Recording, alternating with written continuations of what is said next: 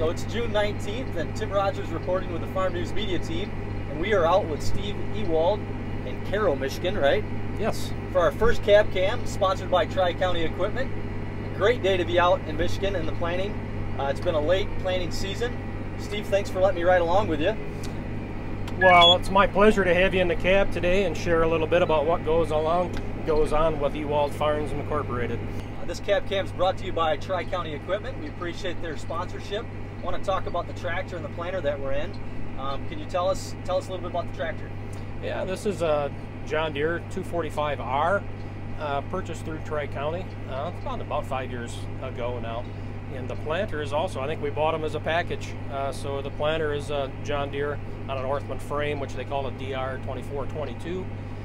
And that was all from Tri-County. And they've got some good sales staff down there and some knowledgeable people when it comes to equipment.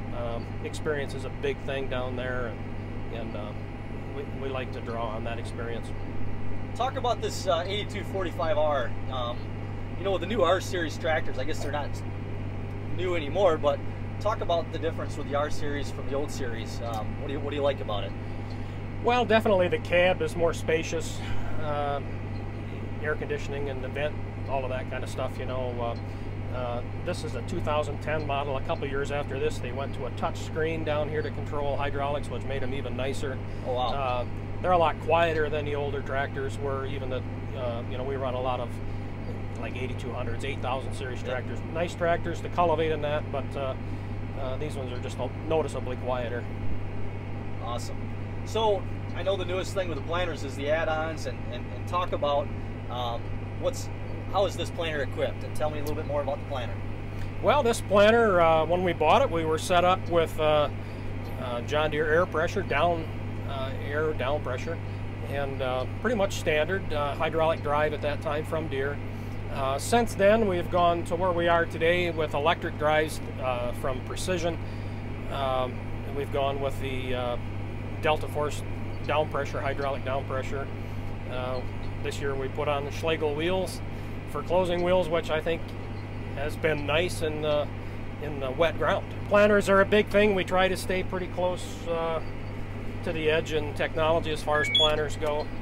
And it's been a good unit for us. So, Steve, can you tell us about your family farm and who all is involved in your operation? Well, we actually started with my father years ago, and in about 1999, I decided to make a push towards organic production, which we did, and you know, it was trying, but it worked out pretty well for us. So now we've got. My son is involved, my son-in-law, and we've got, well, 3 full-time employees that help us farm here. We operate about 2,000 acres, all certified organic, or at least in transition to. And what kind of crops are you planting? Today we're planting black beans. So we grow blacks, navies, willing to grow any type of dry bean. We like dry beans. We grow yellow corn, blue corn, food grade or feed grade soybeans. So we're spread out pretty well. We do some wheat, spelt even, if the market is there. So a little bit of everything. So how many years have you been in the specialty crop business? Well, since about 99, when we went organic. Shortly after that, we had our first taste of blue corn, and it wasn't really a good taste. But it's come a long way since then, and in those early years the moisture was as high as the yield, so there wasn't any money to be made. So, but the blue corn varieties have progressed, and although there's still a short day variety, 88 day or so, you know, they're just doing a lot better. The yield isn't what yellow corn would yield, however the price is there, and it is something different. So we like to be diversified, and that gives us a reason to have a shorter day variety on the farm. Okay. So it's been a really wet year across the state of Michigan. You know, we've had record rainfalls, and a lot of growers are struggling. It looks like we're up here in the thumb of Michigan, and things are looking a little bit better. Where are you guys at for planting progress? Well, we're obviously behind. We're not extremely wet here, but we've been plagued with frequent rainfall, which has kept us out of the field. and set us back. So normally we start planting yellow corn, 15th, 18th of May. And this year it was a lot closer to June when we got started, and actually today being Wednesday, about 10 days ago, we finished planting yellow corn. The way the rains came, we were able to plant some soybeans early because we had fields that were slotted to be corn that were too wet. So, and for sake of trying to stay on time, we changed everything over and planted some soybeans. And so our soybeans are in for the most part, and up for the most part. We've had to pull out of our blue corn just because we didn't think we're not sure we could get a quality crop being the 19th of June. Yep. So we've switched and planted some soybeans in place of that, and some dry beans will take up a few of those acres as well. So excuse my ignorance, but for some of us that aren't really familiar with organic crops, and I got to ask you, so yellow corn and blue corn, the words that you use. So blue corn is explain what blue corn is. Blue corn is corn, only it's blue instead of yellow. Really? If you eat blue corn chips from the grocery store, they use blue corn to make blue corn chips. Huh. Yep. How many growers are growing blue corn? Is that a big market, or small, or? It's fairly small, limited number of acres. We've been in it for years. There's probably 1,500 to 2,500 acres being grown in the thumb, I would guess, and it kind of varies. And all of it ends up in Minnesota at a plant there to make chips with it. So they also grow it out there. So we kind of compete with the homeboys.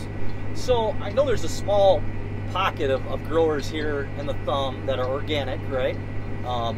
Yes. You guys kind of network and learn from each other? Oh, I think so. Even if we don't admit it, we're surely watching the neighbors to see what works and what doesn't. So, yeah, it's been that way since the beginning. Even 20 years ago, it was probably more so because it was a lot of small farmers that were doing it, and the big elevators weren't buying crops, so you had to network with people to find markets for your product. So that. So you guys kind of work together a little bit to market the product? Oh, definitely. I'm president of a group called Organic Farmers of Michigan as well, and that's a group of about 93 people that market crops as one unit, basically. So we've got more to put forward to an end user. So, but there's Everbest Organics is a big buyer.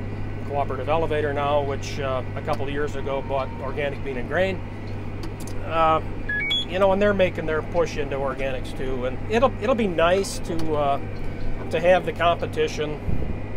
It's a lot easier today to sell your products. It used to be that you didn't want to plant something unless you had a market for it or a contract for it. But given the fact that there are more people involved, even locally. That's helped new growers come in with storage facilities that maybe farmers didn't have, so they can store in an elevator now. So, what are the trends in organics that you guys are seeing from the consumer side? It's still growing? Yeah, end uses. I think we passed the $50 billion mark this year. Wow. So that's nationwide. It's growing every year, usually around a 6% pace. It's impressive. There's a lot of new interest, especially with low conventional prices. So that naturally puts some pressure on the organic markets as well. Tariffs are never a good thing. That doesn't help us sell stuff. But the best thing for a healthy organic market is a healthy conventional market. So we want everyone to be able to move product. That makes sense. What kind of disease issues do you have in the organic market, and if you do have disease issues, what do you do to combat those things? Surprisingly, we don't seem to have a lot of disease.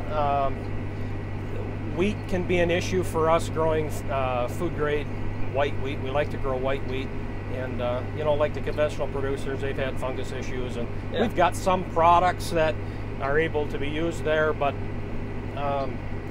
the trouble for us is if our products, though not as strong as a conventional product might be, may help us, but if it doesn't help guarantee us a good price, then we end up selling into a feed market. You know, and there's just a lot of other things to grow if we can't.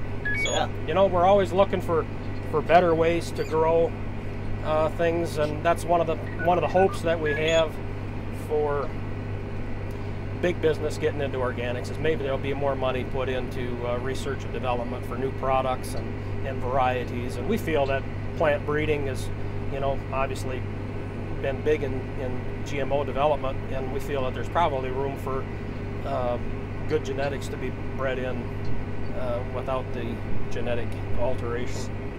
You know, weed management. How do you tackle weeds in your fields with organics? Talk a little bit about that. Weed management is on a year like this is pretty trying, because if you can't be in the field, it's pretty hard to run a tillage tool because that's really the only way we've got. So for weed management, tillage tools, or we're looking at tillage tools. We use, you know, we've got different tine weeders and single rotary hose and double rotary hose that we use. Sometimes in corn and soybeans we can use flaming, which is actually propane and fire to burn the weeds off. On a year like this, we're a little concerned that, you know, we might need those 5 or 7 days that it sets the corn back. So we'll try to keep the flamers out. Because when you go into the fields and you flame the crop, it stunts it for a few days? Well, when you're flaming corn, you know, basically you're going to kill the leaves that are there. Yep. So it takes new growth to come out, and if you've got cold weather or that, you know, slow growing corn,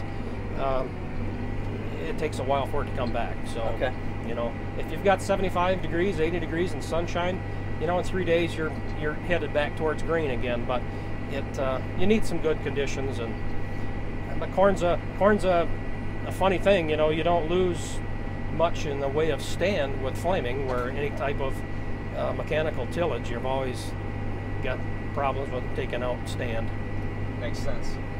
So a lot goes into the organic crops, and I'm sorry for all the questions, but you know, I think a lot of our viewers and a lot of the people that across the state don't know a lot about organics, especially to come to a place like this and see it, because you know, you're a pretty good sized operation.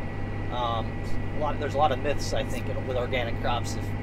What is the most common questions you have from your neighbors or from consumers when you get with organics? Well, I think, you know, there's always the obvious question: is it really any better than conventional? And you know, I mean, that's totally up to the consumer. That's what we've liked about organic farming, is it's everything we do is for the consumer, and it's a choice that the consumer can make. If they feel that, you know, I can't say that mine is more nutritious or tastes better, but what I can say for sure is I didn't use glyphosate or some chemical that might be getting a bad rap today. Whether it's a bad rap or not, it doesn't matter. It's in the media, and it doesn't help.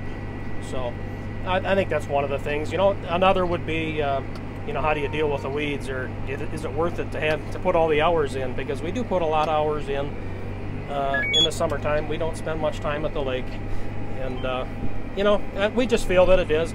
You know, honestly, years ago when we got into this, sugar beets weren't a good thing for us.